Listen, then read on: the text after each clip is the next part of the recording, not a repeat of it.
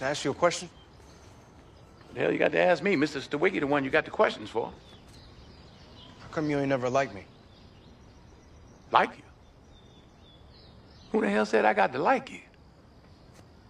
What law is there say I got to like you? Want to stand up in front of my face and ask a damn fool-ass question like that? Talking about liking somebody.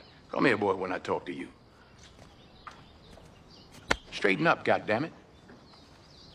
I asked you a question. What law is there say I got to like you? None. All right, then. Don't you eat every day? Answer me when I talk to you. Don't you eat every day? Yeah. Nigga, as long as you in my house, you put a sir on the end of it when you talk to me. Yes, sir. You eat every day. Yes, sir. Got a roof over your head. Yes, sir. Got clothes on your back. Yes, sir. Why you think that is? Because of you? Hell, I know it's because of me. But why do you think that is? Because you like me? Like you. I go out of here every morning. I bust my butt putting up with them crackers every day because I like you. You're about the biggest fool I ever saw. It's my job.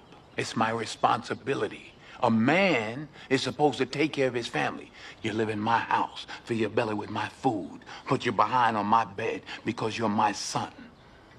Not because I like you, because it's my duty to take care of you. I owe a responsibility to you. Now, let's get this straight right here and now before I go along any further. I ain't got to like you.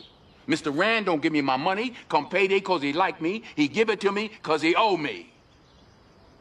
Now, I don't give you everything I got to give you. I give you your life.